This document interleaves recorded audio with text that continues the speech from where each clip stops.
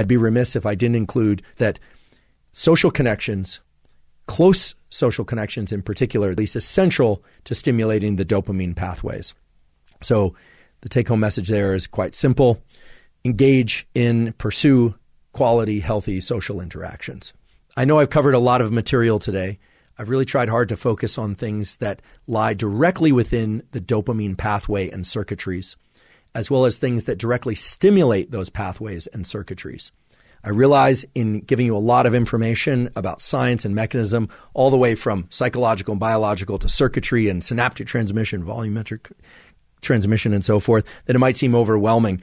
The most important thing is to understand are that these dopamine pathways really are under your control.